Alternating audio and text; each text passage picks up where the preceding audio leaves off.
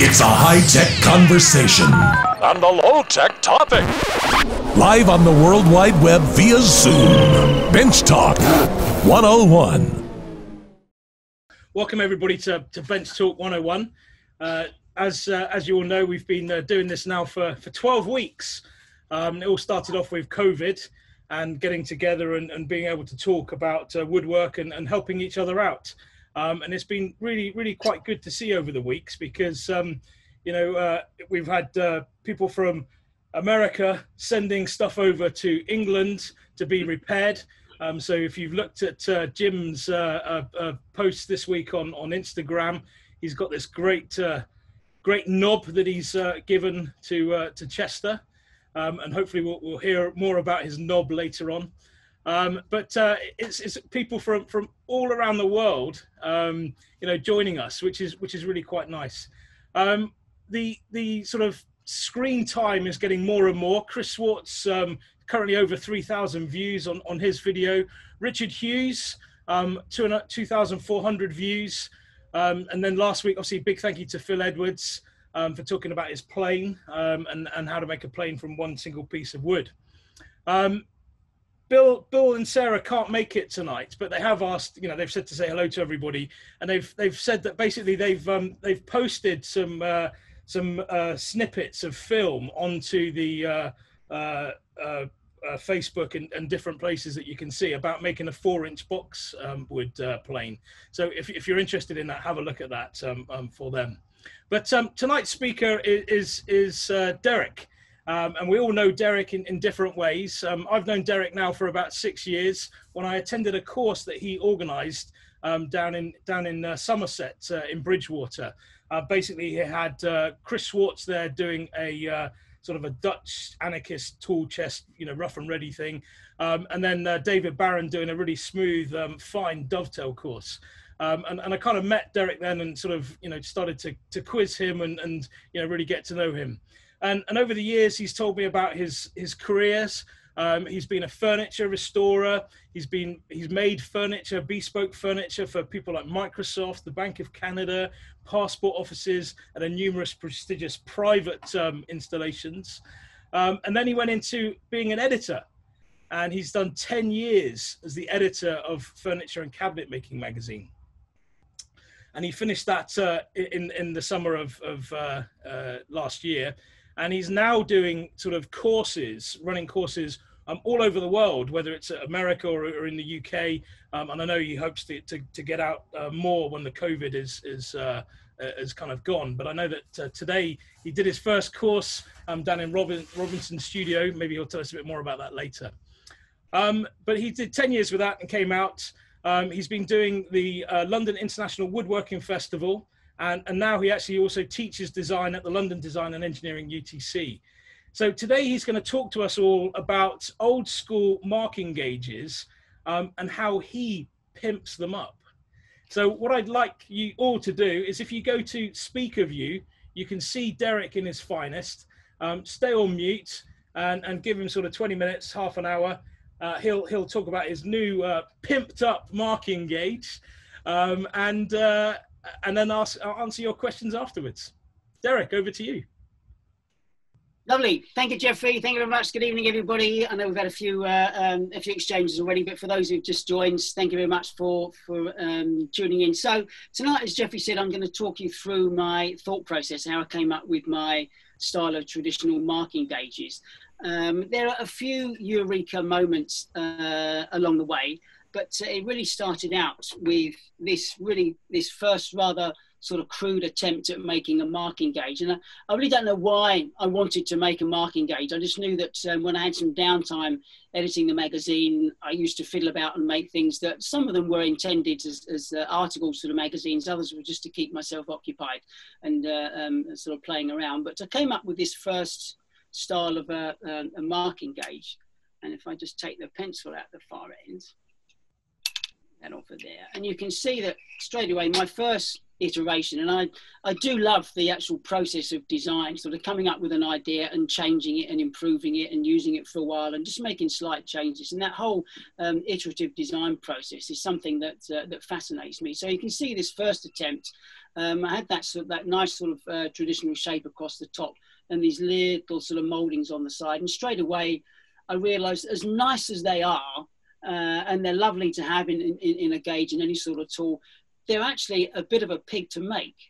And I realised that I'd never sort of stop at making one of anything. Whenever I make, whether it's sort of tables, chairs, boxes, I always like to get into the rhythm and sort of find better ways of sort of making whatever design or sort of style I'm working with, sort of proving the making process. And I realised very quickly, but that in actual fact, as nice as it is, was actually quite difficult to replicate with hand tools.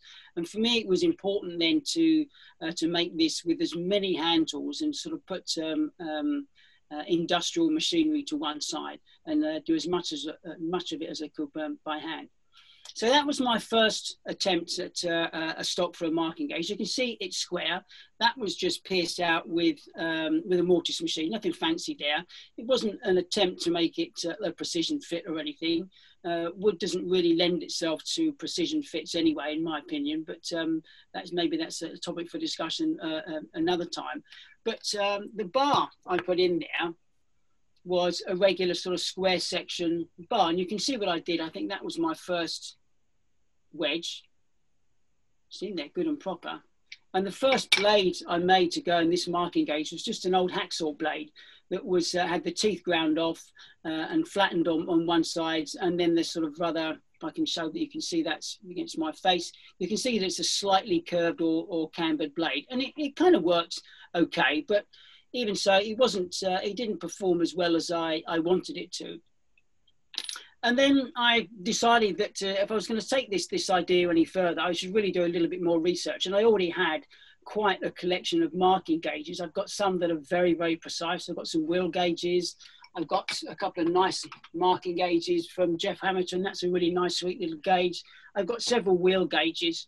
But the thing that fascinated me the most, the ones I love using the most, are the traditional gauges. And I've got several of them. And I bought a job lot of marking gauges, really just to do some research at auction.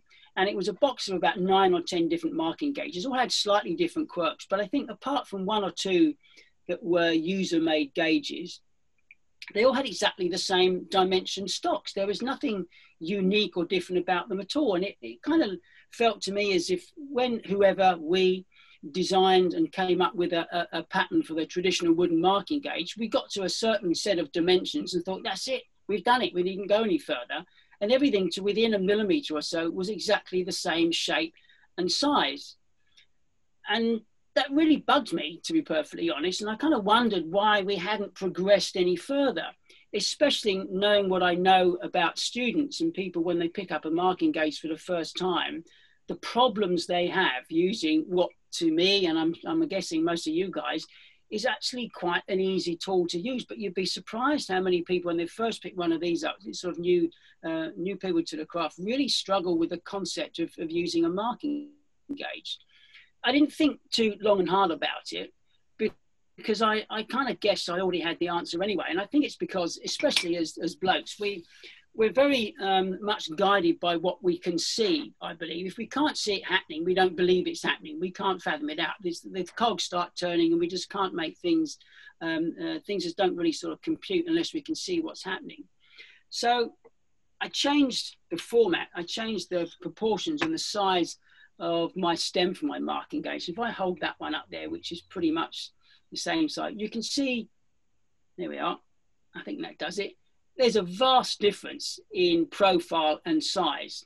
And admittedly, this felt like I was wielding an RSJ. I mean, it's a massive piece of wood to suddenly think that's a marking gauge when all I've been used to all my working career is that sort of, 20 mil by 20 by 28, something like that is a rough sort of measurement for marking gauge. And it felt kind of chunky, but after a while, I really got used to it and enjoy using it. And what it does, by having that complete radius there, as opposed to just a shallow curve, it does mean, and I'm going to tilt my computer down. Don't worry, I'm not going to go too far. There we are. It does mean that when I lay my marking gauge down, I can still see the pin. If I'm looking from over this direction, I can still actually see the pin and what it's doing in reference to whatever is to the headstock that's balanced, that's pinched or sort of set on the beam. And if I go to the second version I had, I made it so that the pin, back again, I made it so the pin in actual fact this time is a little bit longer, sticks out a bit further. So it's even better when you roll that down. Stay with me, folks. When you get that on your work surface or whatever you're marking, I can run that across the edge of my bench or whatever I'm marking, and I can see the pin. I can see exactly what it's doing.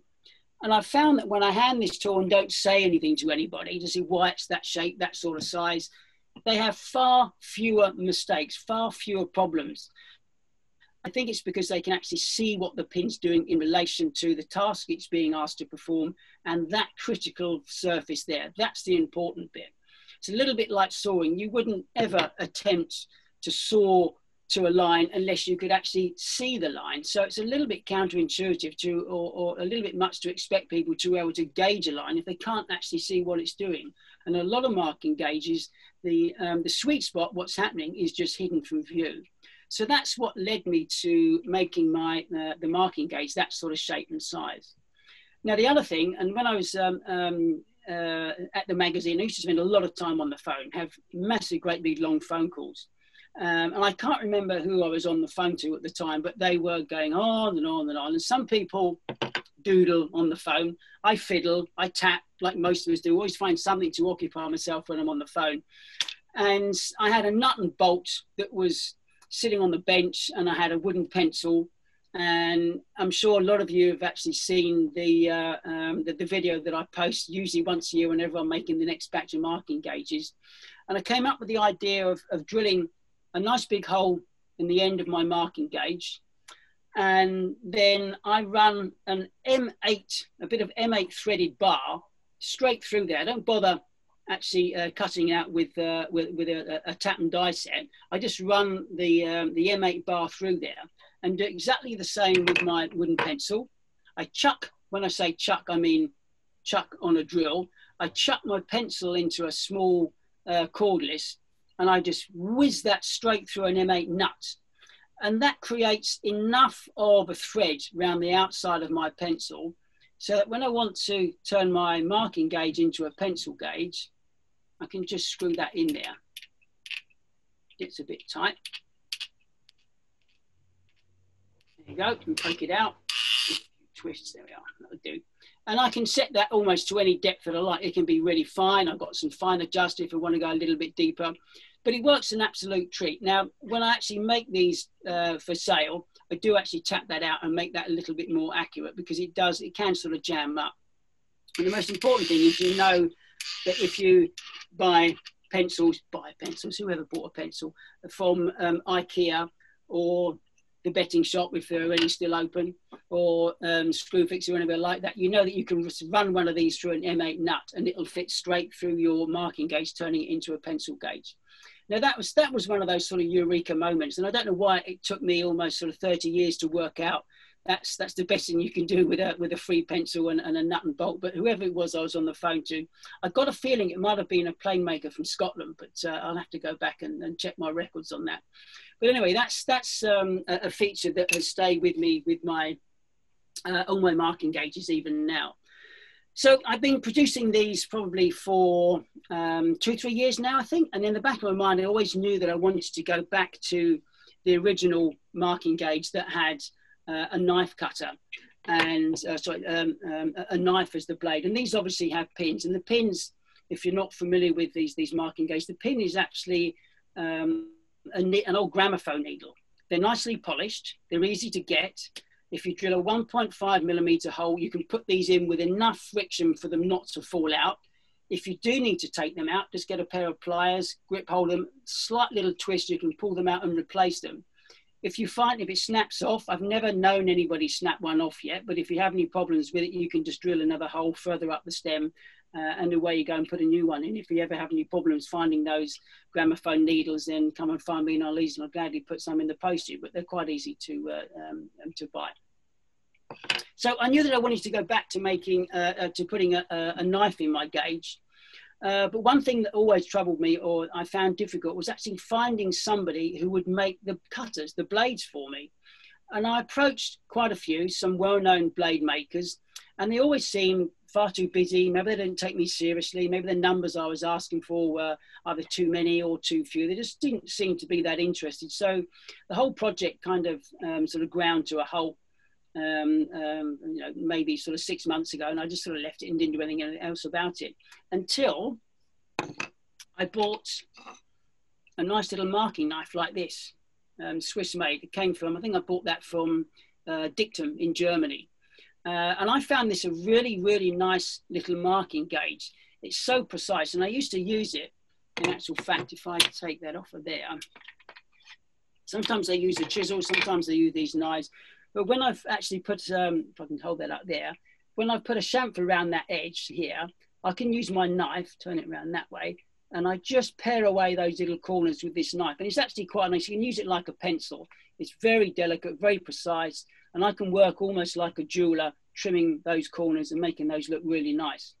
And I suddenly thought, well, do you know what? That wouldn't make a bad blade for a marking knife. I'm not too keen on the angles, and it's sharpened or it's beveled on both sides. That needs to be improved. So a little bit of research, and I located another similar type of knife, made and supplied, made in France, badged up as a hock blade. Now I've got several hock blades in planes. They've always served me well. So I bought a little 6 mil diameter, 6 mil hock blade, which is one like that. And it actually comes, I think they come in with a spear point, which is that. You know, if I hold that up, can you see? Can anybody see that? Is that good? They come with that. Whoops, wrong side. Use my middle finger. They actually come with this spear point in there, which is okay as a marking or a cutting gauge knife, but it's a little bit severe. These tips are so fragile, and a marking gauge tends to have to put up with quite a lot of pressure and a lot of use, something that you wouldn't necessarily use with a blade or a marking knife of that size. So I got my Dremel out, and I cut the first sort of, the first sort of 2 inches off, and that was one blade with the original spear point on there. And what was left was the rest of this, and I think these are A2 blades. Let me turn it around that way, A2 blades. And I decided that to look at the way I used my marking knife and my cutting knives, and just see what kind of angle I typically used to decide how to grind that angle there. And one of the things that has always bothered me with marking knives, and I've got several, I've got some Japanese ones, and I've got these ones, I've got some other sort of smaller ones on the top there, and I've got some really nice marking knives that have scalpel type blades in there, and I love them. They're absolutely fantastic when you get them. About a year after you've used them, they get dull because I kind of rotate them. And I've never ever, maybe it's just me, but I've never ever been able to return them back to anything like as sharp as they were on the day I bought them. So that's always bothered me a little bit. And okay, sure, you can put them on the edge of a stone and sharpen them up again, but I'm not a big fan of sort of freehand sharpening anyway. Sharpening is something that I want to get over and done with quickly. To me, sharpening is the equivalent of washing up. And quite frankly, I've got a dishwasher for that. So I don't really want to spend that much time sharpening. I just want to be able to plug in, dial in the numbers, get it sharp, and get the tools back on the wrap so I can make them blunt again. That's kind of what I do in the workshop. I don't really want to spend my time sharpening. I want to spend my time making them blunt. So I go back to a problem I had before that, and I tuned into the Lie-Nielsen honing guide. Now, I know honing guides aren't everybody's cup of tea. I like the Lie-Nielsen honing guide. I've had several eclipses over the years, and they work perfectly well, but I always found that setting the depth on those was a little bit hit and miss. And before I even started making marking gauges, I used to use, when I was teaching my classes, I used to use a board that had the stop so you could gauge those depths nice and easy. Nothing uncommon about those, and I'll get one of these behind me. I hold that up. That's what I use to set all my my depths for my used to be for my clips. This one, in actual fact, now is for the is for the Lie-Nielsen. And what you do, you put your blades in your device like that. I'm going to tip you down so you can see what I'm doing. And then put that in there, loosen that, slot that in there, and you can put that up against whatever stop you've got, and that will give you the correct projection for that angle. Okay, all those measurements are recorded on the Lie-Nielsen literature that comes with the honing guide. So it's not difficult, it's not impossible to fathom out yourself. But one of the problems I had a Veritas skew rebate plane. If anyone's familiar with that, the Veritas skew rebate plane, there it is. Nice skew blade on it. Put a little fence on one side. Fantastic little plane. Use it an awful lot for taking off material and doing rebates. But again, I found it really awkward trying to sharpen that. And there's one thing is a rebate plane or any kind of plane, I guess, really, but these really do have to be precision sharpened and kept sharp. They just don't function at all. And I found that really difficult to achieve. So I bought myself the left and right set of jaws. And if you're familiar with the Lie-Nielsen system, you can actually buy interchangeable jaws. This one's actually geared up for the blade in my marking gauge. But these jaws that go on the front, you can change those to take mortise chisels, straight chisels, plain lines, all kinds of things. They're interchangeable, do lefts and rights and different angles. So I bought a left and right.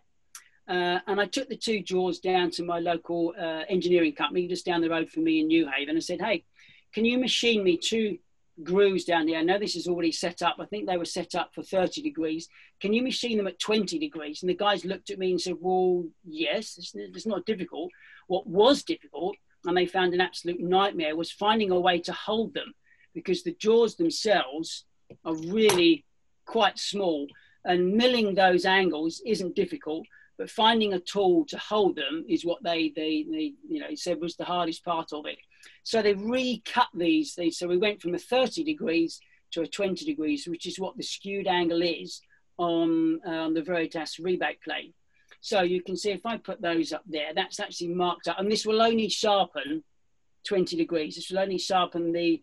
Is that coming out backwards to everybody? I can assure you it says Veritas, but it actually, these will only sharpen my Veritas blade in that there. So it got me thinking that if I can use this same system cobbled together with my honing depth gauge, I could actually come up with quite a nice system of supplying and a means of sharpening the blades for the marking gauge, or what we should really sort of refer to now as a cutting gauge, because it's actually, it cuts rather than just sort of gouges a trough with a pin. So that's exactly what I did. By coincidence, that angle there, wrong one, that angle there is actually close to, is that in actual fact across the top is 20 degrees. And it just so happens that, sorry, it's not 20 degrees. It's actually, it's 30 degrees, but it just so happens that 30 degrees is, read my list. Yep, that's exactly what the Lie-Nielsen jaws will give you. So all you need to do now is to work out how long this needs to be to project the right distance to enable you to sharpen this on your diamond stones, your water stones, whatever method you have. I very rarely use a grinder, certainly don't use a Tormek. I've sort of steered away from any sharpening systems that have water in. It's not that I'm adverse to using water or water stones. I just don't have running water in my shop, so it's a real pain in the butt. And quite often when you go on site or go to other places to teach, there isn't a tap nearby and all those kinds of things. So it just made more sense to me to move over to diamonds and ceramics that I could carry some honing fluid with me. So that's what I used to do my sharpening. So to pop this in my my honing guide, I can bring you down again. Okay, I spin that round. I'm going to pop that in there. To the edge of the bench. So here's my projection. Bring it up. Okay, so I know now that is a perfect projection to grind that bevel there at 20 degrees. And put that to one side. imagine I've got my sharpening stone out in front of me, just a little bit of light pressure on the front there. I can go backwards and forwards in a straight line and grind that perfectly every time, which to me is just music to my ears. I mean, it's absolutely perfect. It means I don't have to faff about and worry if I'm rounding it over. I know that I can get straight back to that really nice, clean, crisp edge, which makes the whole thing so much more user-friendly, in my opinion. And if you want to, I have done it on this one. I've actually taken it up a notch and gone from a 20-degree bevel to put a secondary bevel. It's overkill, I know, and just gone up from 20 to a 25-degree secondary bevel. You can do it and polish that really nice and shiny. It's not really necessary on something like a marking knife, but it just goes to show that it is absolutely possible to do it. So that's the story of my marking gauge and that system of going from sort of blades that are difficult to maintain to something that is really quite user-friendly and easy to maintain. Almost anybody can return that sharp edge back to what it was the day it arrived. And that's it. Brilliant. Well, sweet. Derek, that was really, really good. Thank you very much for that. I think that everybody's picked up a lot of tips there that they can either update their own or tweak their own or even make their own new ones. And I see that Barbie Woodshop is there online, and maybe, you know, the challenge could be that you have to make a miniature one for Barbie. What do you reckon? Well, I'll give it some serious thought. Oh, brilliant, brilliant. Okay, so it's question time now. So if you want to ask a question, go down to the bottom of the screen, click on the chat and put your name in the chat, and then we can put you forward. So I just need to tweak it so that everybody can unmute themselves. But if you stay muted unless you ask a question. So, okay, so the first one up is Matthias. If you'd like to unmute yourself.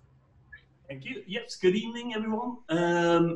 And thank you very much, Derek. That was a very interesting presentation. I sort of, as it were, you were saying pretty much exactly what I expected you to say from what you've been saying on your Instagram and so on about your marking gauges.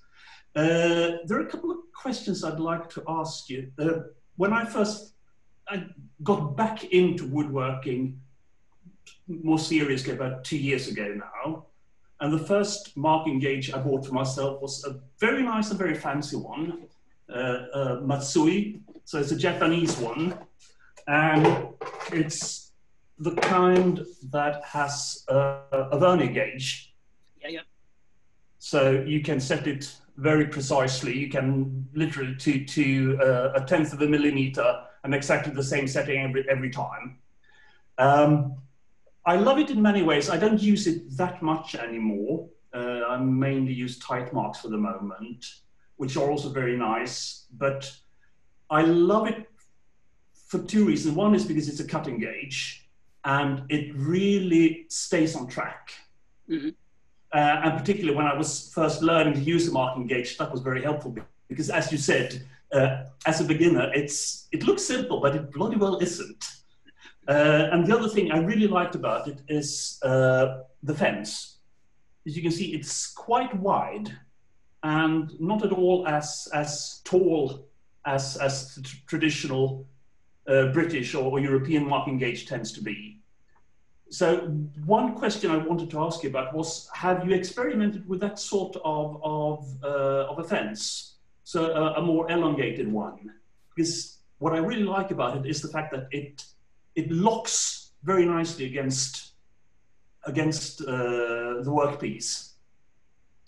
My answer is completely out of sync with your question because it's a short one. It's no. Right.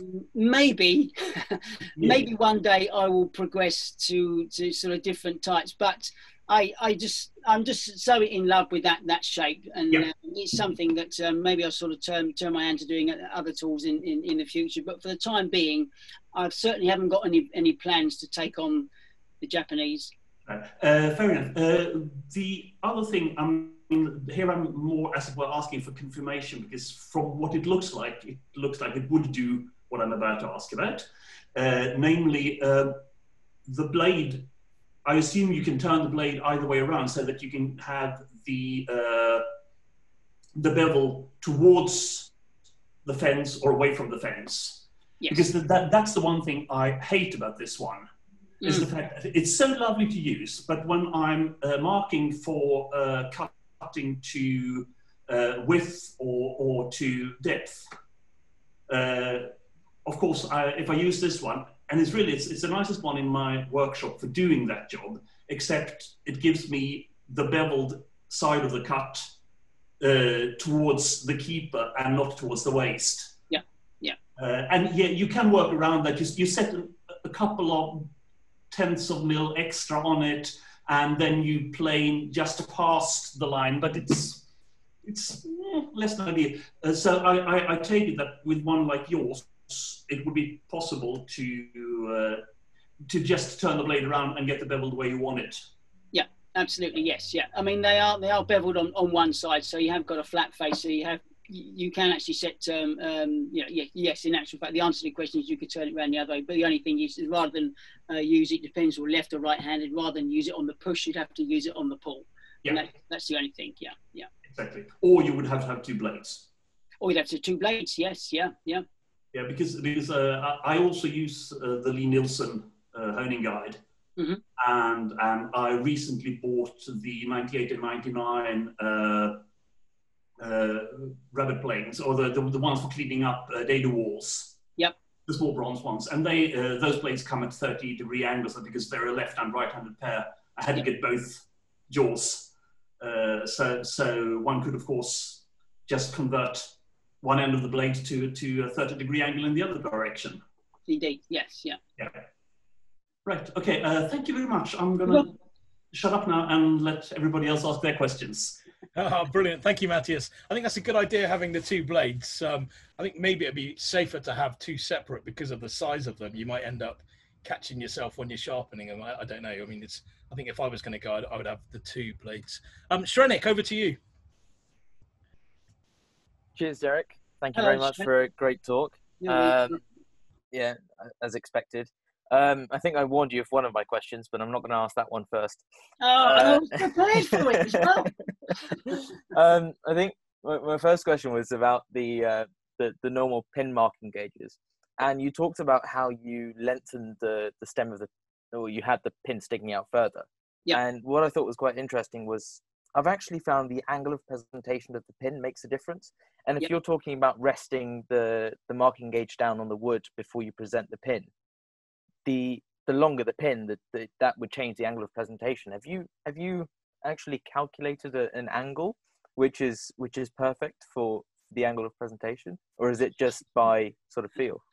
I'm smirking because no, I haven't. I'm not that precise, to be honest. I mean, it was interesting that Matthias mentioned about having a vernier on his marking gauge, and there are certain things in woodworking, especially, that kind of make no sense to me. How we're sort of fascinated with this idea of precision and measurements. Measurements are numbers that kind of mean very little if it doesn't fit. And the best fit is the size, is the finger that goes into the hole. If it fits, it fits. You don't need to know what that measurement is. And just by knowing it's 12.375 doesn't actually help you. And I try and teach my students from a very early age, forget about the numbers, just make it fit. And if you use that as your working methodology, it just frees you up to work with that concept. Do the two pieces come together? Will the peg fit the hole? Forget about the measurement. We're not interested in the numbers. It's just going to use up too much RAM, and you're just going to sort of sweat the small stuff, as we say. So keep it simple. Don't worry about the numbers and the angles. Just make it work. And if you can adopt that philosophy, I think you find that woodworking just becomes so much more natural and intuitive the minute you take the numbers out. Now, that's not to say that we don't need numbers at some point, but when it gets really critical, it's much better to aim for a friction fit than it is to aim through a number. I'm actually reading a book at the moment, which kind of goes against everything I've just said, and I wanted to bring this in to show everybody. Is that, of course, it's come out backwards, isn't it? It's Simon Winchester. Did somebody want to see that again? Did somebody say the ones? They are the correct way, Derek. Oh, is it? Oh, it's just yeah, me. it's right. Yeah, backwards to me. Okay. This is a great book. How precision engineers created the modern world.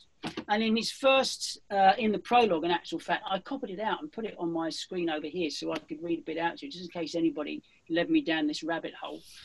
And he says in his prologue that it can never be, talking about wood that is, it can never be truly of a fixed dimension because its very nature is it is a substance still fixed in the natural world.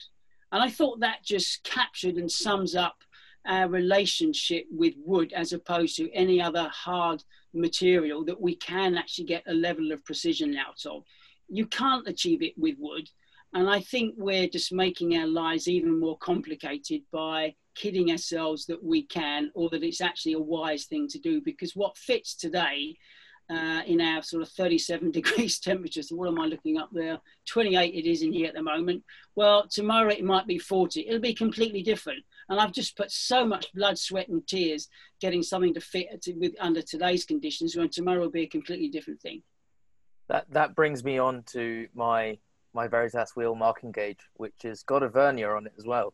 Yeah. And it's got a fine adjustment and all sorts. But I think the biggest problem I have with this, and I think your cutting gauge and any cutting gauge really solves that issue completely, is that you can't use it on softwood. It compresses, it doesn't cut. It won't cut. It won't cut. Okay. Pin gauges, in my experience, if you've got the right kind of pin, and I found those gramophone needles work really, really well on softwood. I make a lot of my, if I can spin that round there. Am I going the right way? I should say I'm talking Maybe about not. going across the grain, not along the grain. Okay. Well, my pin gauges are actually quite good for cutting along the grain, especially in softwood.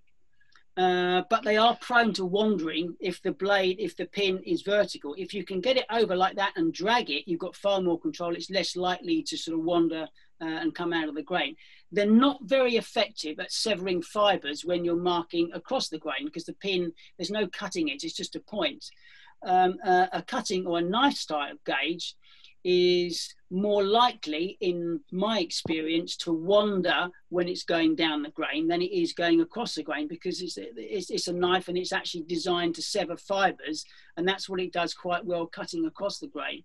I would suggest that maybe the angle of presentation you've got on your knife gauge may be giving you problems cutting across the grain. I'm talking about a wheel gauge where there's no angle of presentation.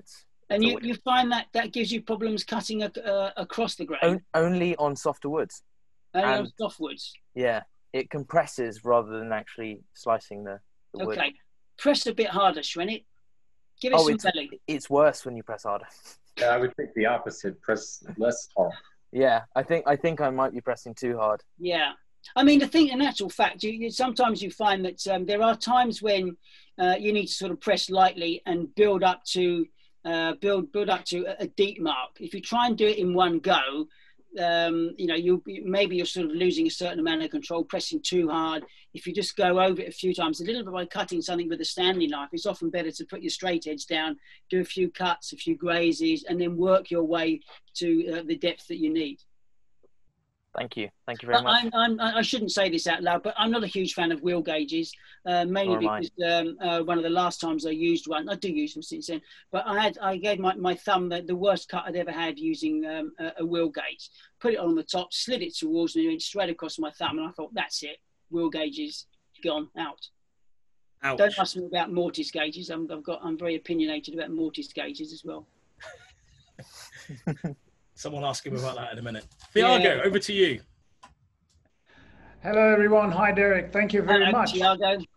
Yeah, always nice to see and to hear you talking. And thank you for what you just said.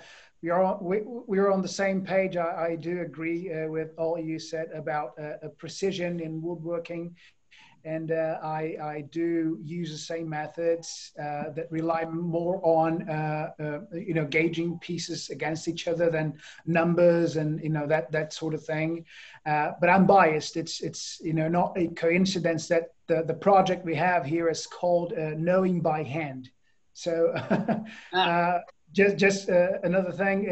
Thanks for making those gauges the way you make them. They're so inviting to the hand. I could see the one you brought to Kentucky last year, and that's really important when you deal with hand tools. And not all hand tools are made that way.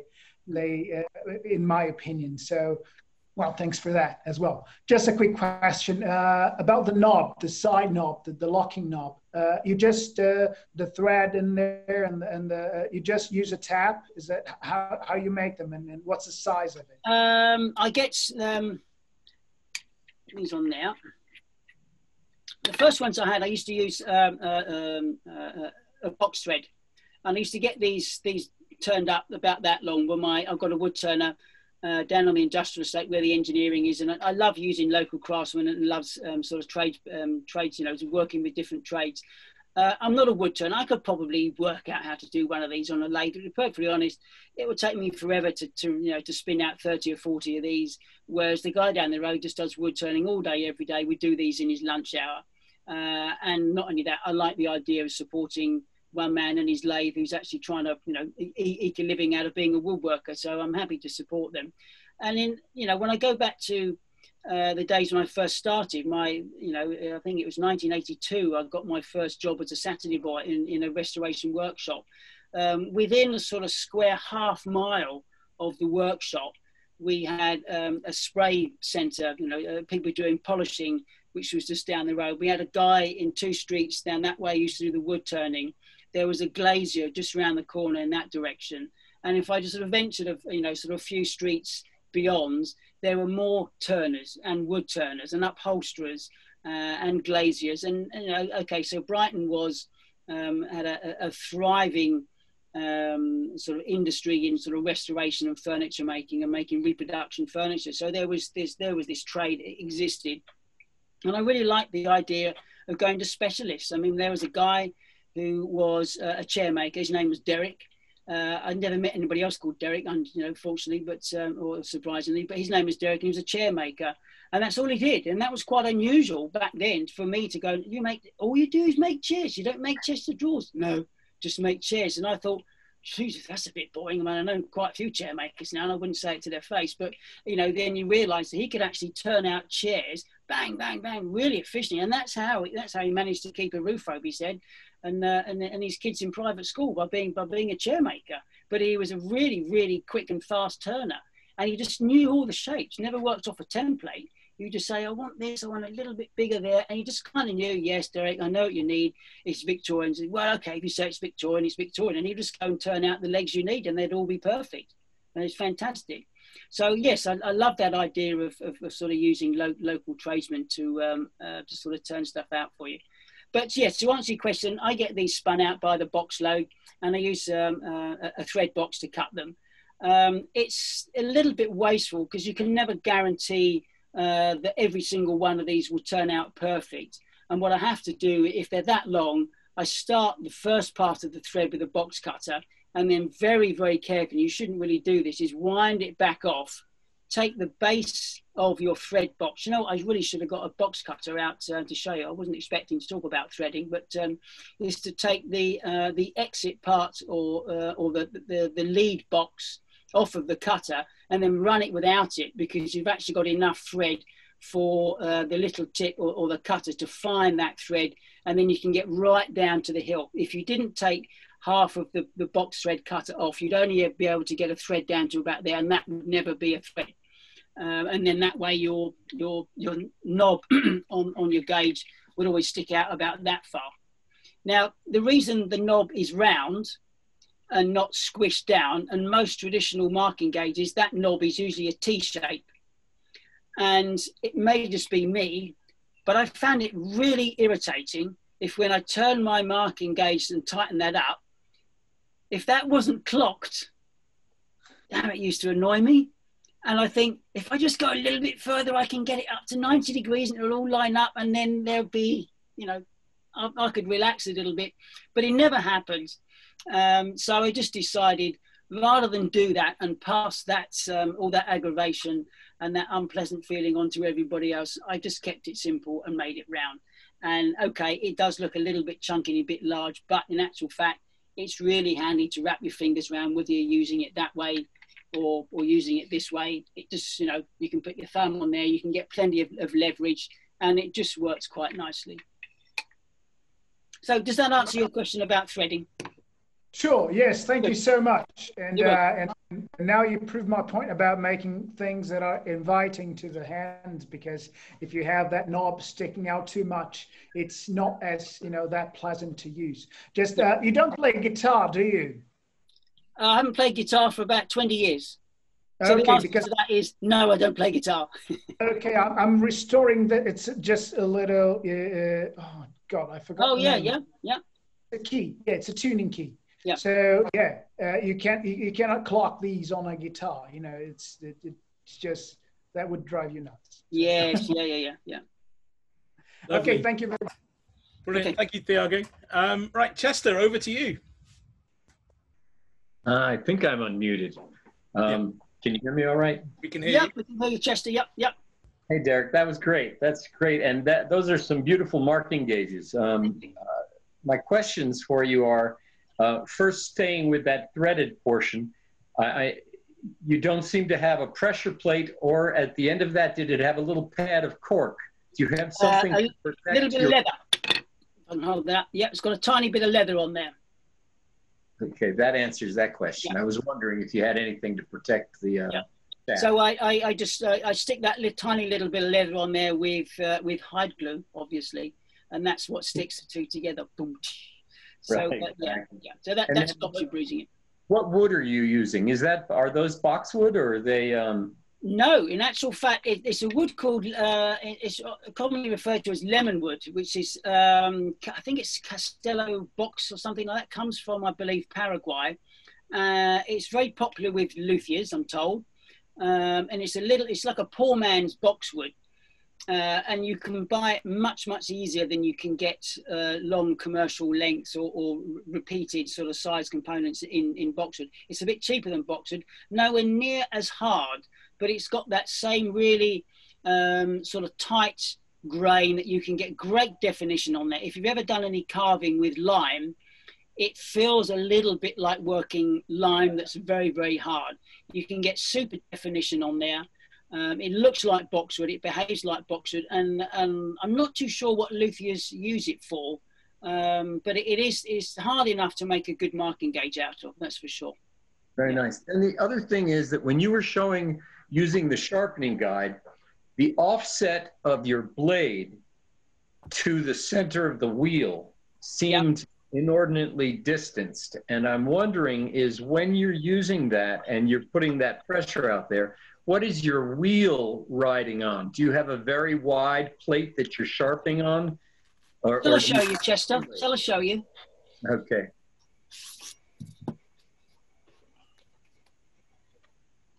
I'll bring it down. Right, that's my stone. If I still got it set in its goes, I've got that on there. So there's the wheel. So it does fit. Does fit, yeah. Then what I do, I tend to work around like that. So you can run up the side. You always spin these around. It's the same as going up the other side. So yes, you can, yeah. And these aren't particularly wide. We've got to take measure here. Let's see if we spin around. Yeah, I think it just looked because of the camera that it was. Yeah, really it probably does look as if it goes way out there, but no, the whole thing does ride quite nicely within the width of one of these. These are standard ones. Yeah, 75 mil. Yeah, in your language, that's just under 3 inches, Chester. Right. Very nice. Thank you for the presentation there. You're welcome. Beautiful. Where are they available? Where are they available? You have to send me a message, Chester. Okay. You know how to find me. Yeah. Terrific. Thank you. You're welcome. Thank you. Should be unplugged woodworkers, unplugged. Right. Next question is from Mike Tupper. Hello. Mike. How are you, Derek? I'm fine. How are you? I'm sensational, thanks. Good. It's my first time on, and actually, sadly, the question that I had when you were presenting has just been answered because you held the gauge up. And I was just going to ask where the marking knife comes through. Is the stock square or rounded? And you've just held it up to show is rounded. It's not just the pin that has a rounded where you roll the pin into the timber to mark it. Roll the timber. No, so these gauges are rounded. They're all rounded. They're all rounded like that. Yeah, it's purely a visual thing, so you can actually see exactly what the cutting edge is doing. Yeah, yeah. I don't know if you remember, I teach joinery at the IBTC, and it's interesting, a couple of things that you mentioned. Sometimes when I have guys come in, you mentioned about sharpening, how that it is the means to an end, where sharpening is now an industry in itself. And I always tell the guys right on day one, look, exactly what you've said. And I feel a bit of a outcast for saying it, because you see people putting away fancy sharpening jigs and thinking, shit, I better not bring this out. He's just said, but it's a means to make something rather than an industry in itself. And I think people do get very caught up in just the sharpening. So that was interesting. But the thing about the marking gauge, and particularly the marking knife, that particularly interests me on an instruction side, you touched on it slightly, but I think one of the biggest problems that I encounter in the first week with students is not the planing or taking stock down to size. It's actually using a marking and mortise gauge. Ooh. And they start using a mortise gauge and it runs off all over the place. And you could try and say, well, it's got to be more pressure this way. And you do end up with inverted train tracks that are so deep. So it is beautiful to see a knife marking gauge, which can be so much more gentle. Particularly, we make a lot of boxes and stuff. For the shoulder lines of dovetails, it would be perfect just to cut those fibres so they know exactly where they're going in with the shoulders of their dovetails. So, absolute pleasure to see, and it has been interesting first night on to see such an interesting talk. Yes, I've seen your boxes, Mike. They're fantastic. The ones you make with your students up at the college. Yeah, there's a couple they make. One is the big tool chest that is, if you like, the trademark of the college, and the other one is a joiner's attaché case. It basically is, they're all handmade out of, we take sawn mahogany, and the whole thing is to learn the hand skills, not, although it is a lovely thing to do, but not to be able to sort of show off about it. It's because when people move on to make boats, there are no power tools to do it because everything is compound curves. It has to be done block planes and spoke shaves. So we've got to get people really thinking, no, I mean, obviously we do use power tools, but don't rely on the power tools. Something that you actually mentioned earlier this evening is sometimes when you were saying about water, for example, you can be in areas working on boats, and I'm not going to mention water and boats, but you have no power and things like that. So the hand tools are the go-to things that you have to pick up and work. And so they have to teach that. And making the boxes also teaches repetition because there's loads of dovetails in them. And it's to get people's heads around that, you know, doing a dovetail isn't doing 2 dovetails and saying, I've mastered this. It's doing tens of them and all coming out. And it really does hone the eye in and everything. So, yeah, that's what I do. So. I think, Mike, that's fascinating. I mean, I've seen one of your boxes, and the quality of the box and the finish that you put on it with the yacht varnish that you have and the many coats, that they look absolutely amazing.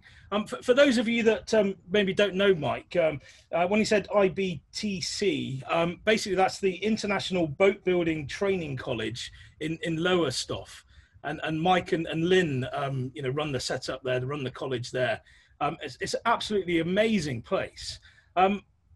I'm going to do a bit of a bully here. You've warmed everybody up with this box, this boat builder's traveling tool chest, and maybe next week you could come on and talk to us and tell us all about it and show us your box.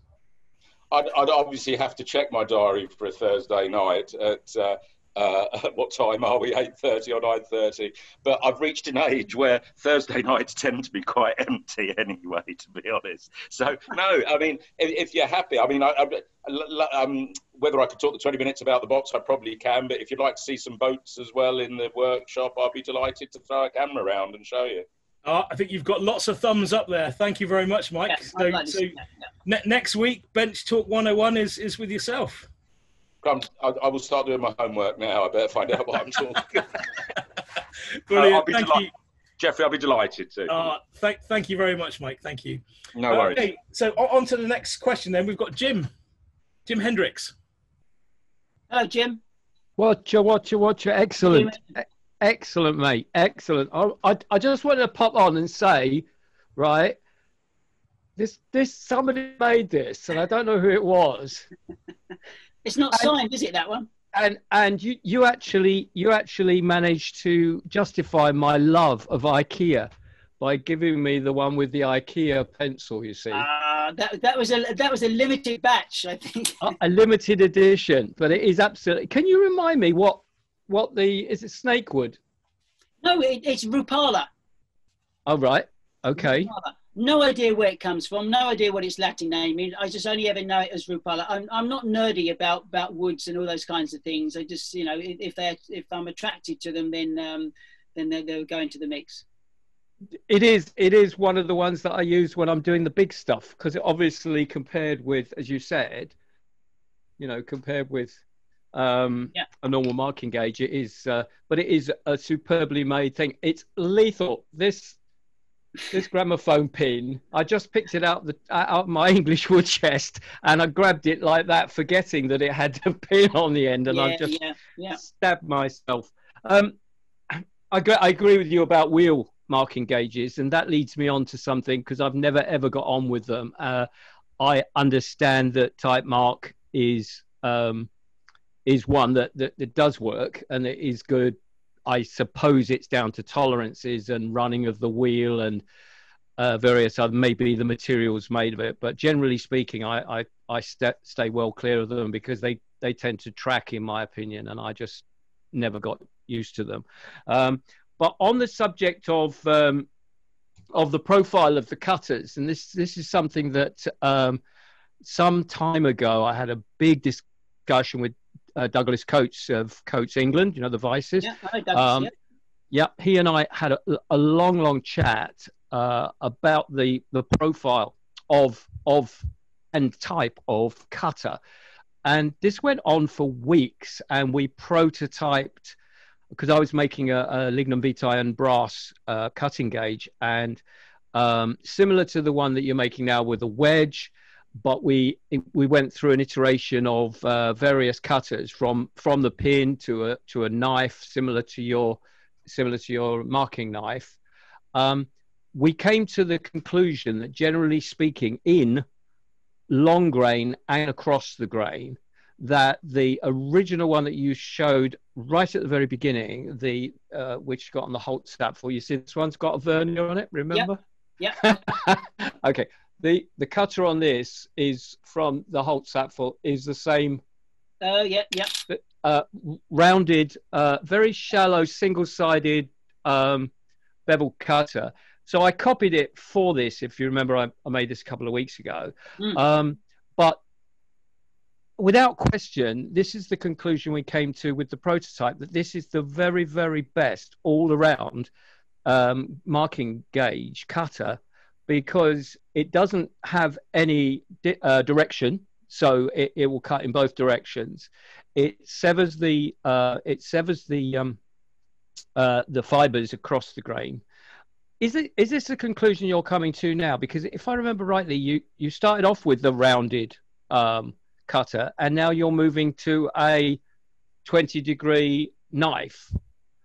I don't know whether or not I totally agree with that. As a left-handed person, every time I pick one up, it's in the wrong direction. But can you comment on what because it is actually it's a complex subject, and I think it warrants some thought about the merits of each one, and what your conclusion was, and why you've gone from a rounded bevel to a knife. Rounded bevel to a knife. I found that admittedly that was just made out of a hacksaw blade, and I do find that with my, where did I put it? I've only got a small workshop and I've lost my marking gauge already, but the Hamilton Tools one, so it's got a tiny little round blade on it, and I've got one of his what he calls a traditional marking gauge as well, and that's got the same kind of blade. It's rounded at the end. And for me, they tended to perform a little bit like a wheel gauge. in that they, I often found that they would sort of track where I didn't want them to go. And then when I was looking at cutting gauges, traditional cutting gauges, I was just looking for the perfect angle. And of course, there isn't a perfect angle. It's just the angle that I used, a marking knife. If I was holding my knife and up against, we'll come back here, you can see whatever angle that is that I'm cutting at. I thought, well, if that's the angle that I'm setting my knife to cut, then surely that's got to be the most appropriate angle for a cutting gauge.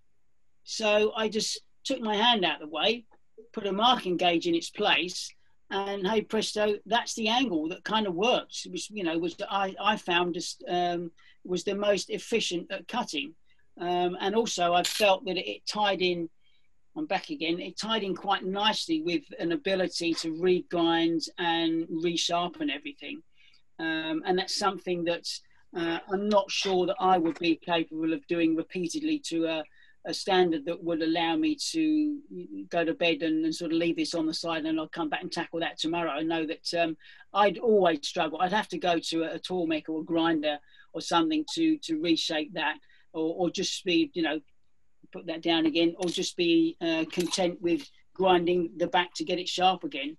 At least that way, with a straight edge, I know that I can actually sharpen the bevel in a controlled manner, and I can also flatten the back in a controlled manner.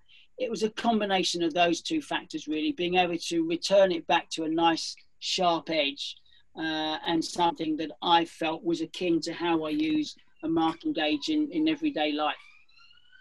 I'm wondering if it's down to not necessarily the difference between the two of those, but the thickness of the actual cutter itself, because all of the very good ones I've found are quite thick.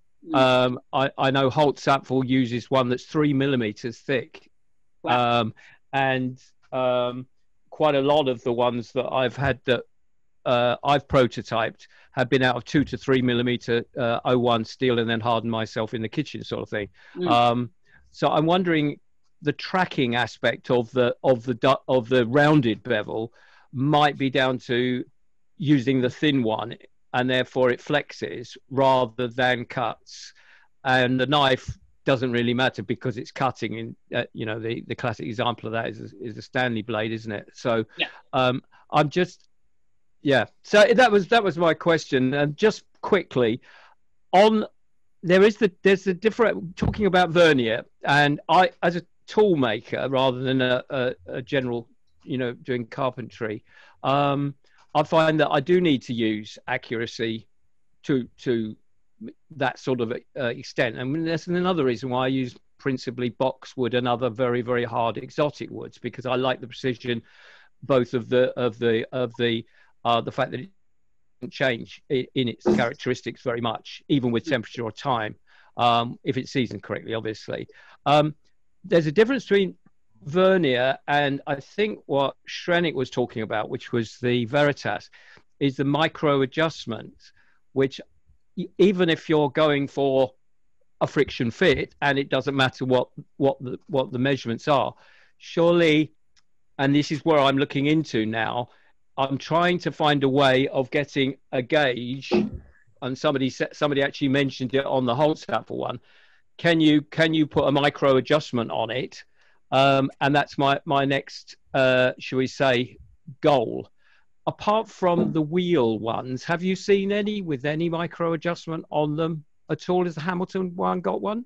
No, I can't say I have actually, Jim. I haven't seen any traditional sort of gauges with a micro adjust, and I think that is one of the nicer features on those Veritas wheel gauges, is that micro adjust at the end. And I use that more in actual fact as almost like a depth gauge to sort of gauge depths of holes. And if I got timber on the side and I want to know how thick it is, rather than string a tape across or measure it across, I'd probably just, sort of use it almost like a vernier gauge. Now, Chester is holding a gauge up. If we can go to Chester, if you take yourself off mute, we can hear you talk about that gauge that you're holding up. There. Well, it's not completely a micro adjust. It's a Stanley boxwood mortising gauge with a double cutter. And I don't know if I'm holding that up in the right place for you to see the cutter. It's over here. Oh yeah, it's at the end. I've got one like that. Yeah, that adjusts the pins, doesn't it? So it has a threaded rod going through it rather than the wheel. And then what that does is it pulls just this brass piece in the center. But that's for adjusting the width of the mortise, though. Right. So one is stable, and the inside one can go in and out. But if you wanted to use this as a system for doing the whole saffle, all you have to do is eliminate this outside stagnant one, and you can then adjust the pin in and out. Well, yeah, but that would take the registration out because the vernier relies upon the registration of the pin being fixed. Right, you'd have to change it. Yeah, you're going to have to move. Moving of the pin isn't an option. It has to be moving of the head. Jim, you could attach it to the. You could attach it to the actual head. Yeah. So you could attach that brass bar to the head, and then it would would move with the. Yeah. Do you want me to send this to you? You could take it apart and use it. I've got one. Yeah, I've got exactly. Come back to that subject of mortise gauges. I'm really not a fan of those mortise gauges. I find that the mechanisms always bind up, and I'm not convinced that wood and metal is a very good marriage in most cases. If you look at how metal engages with wood in terms of locks and hinges and handles and all that sort of hardware we put into our furniture, if you look at period furniture, that's always where furniture gives up. It's where the timber starts to deform and break away. Whenever you put anything metal close to wood, that's where you kind of introduce an element of obsolescence, I think. And by putting a mechanism in those mortise gauges, and I think the nicer ones, were they made out of rosewood or some sort of very sort of hard, dense wood? Or ebony, some of them, I think. Yeah, they always, in the ones that and maybe they're great on day one, but further down, in time, they always seem to sort of lose their efficiency. That is, just a bind up after a while. So not a good choice, in my opinion. I don't like them. And Derek, that Rupala is leopard wood from Australia. It's similar to silky oak, but its common name is leopard wood. Leopard wood. Okay. All right. Thank you. Good. Brilliant. So we've got Anthony up next. Anthony. Hi, Derek. Hi, Anthony.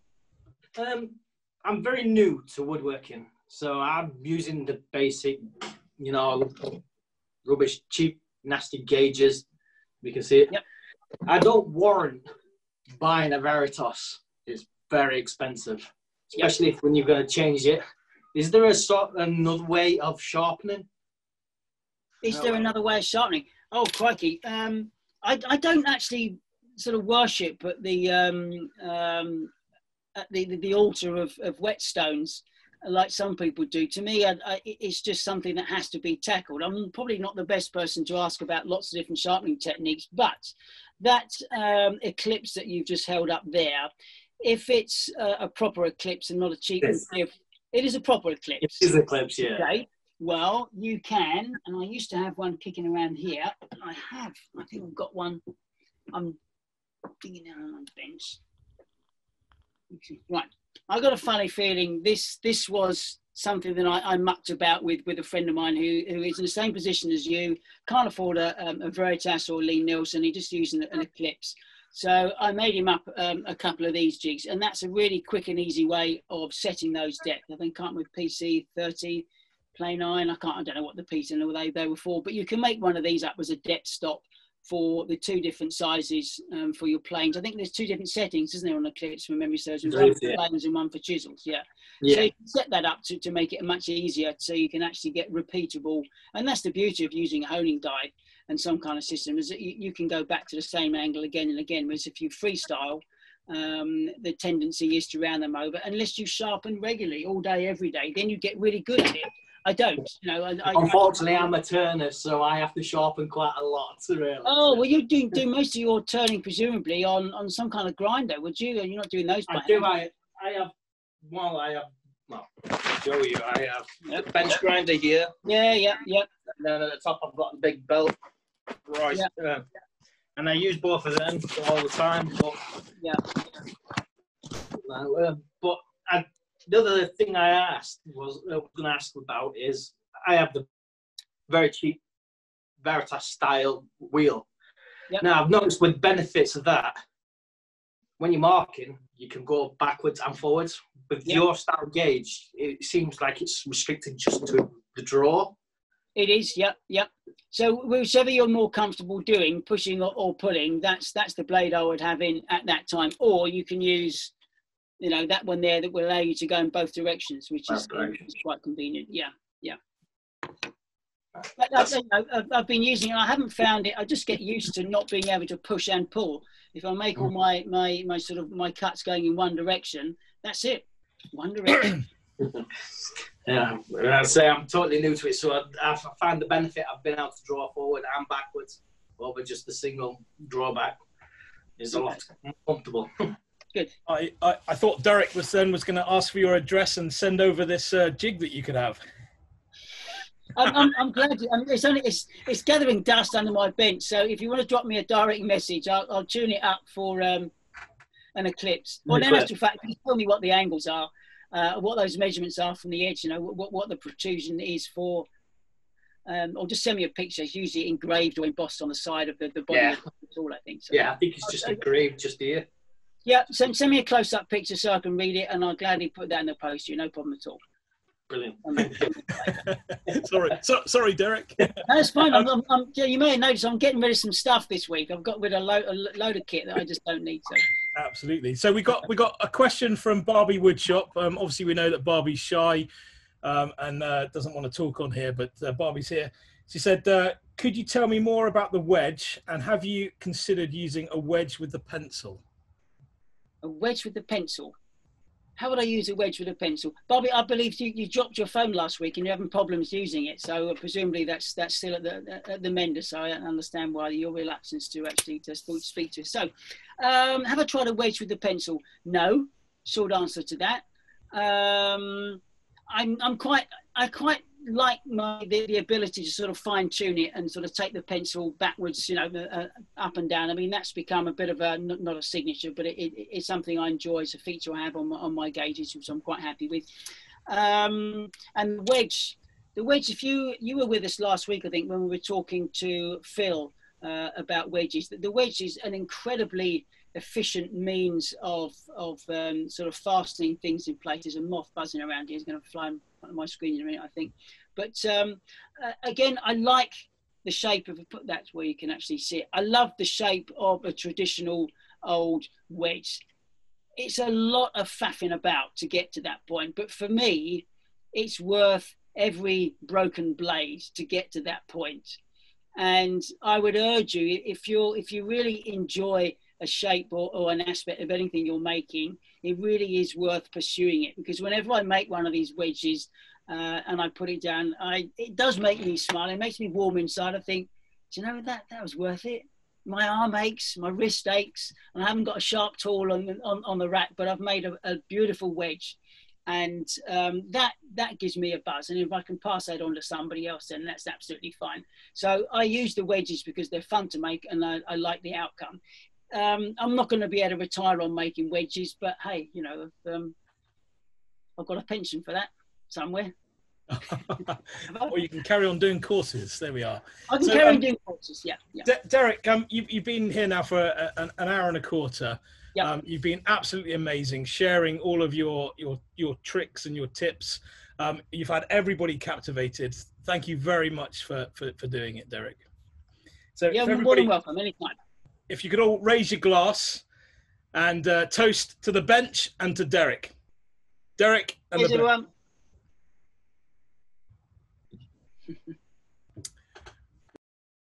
It's a high-tech conversation and a low-tech topic. Live on the World Wide Web via Zoom. Bench Talk 101.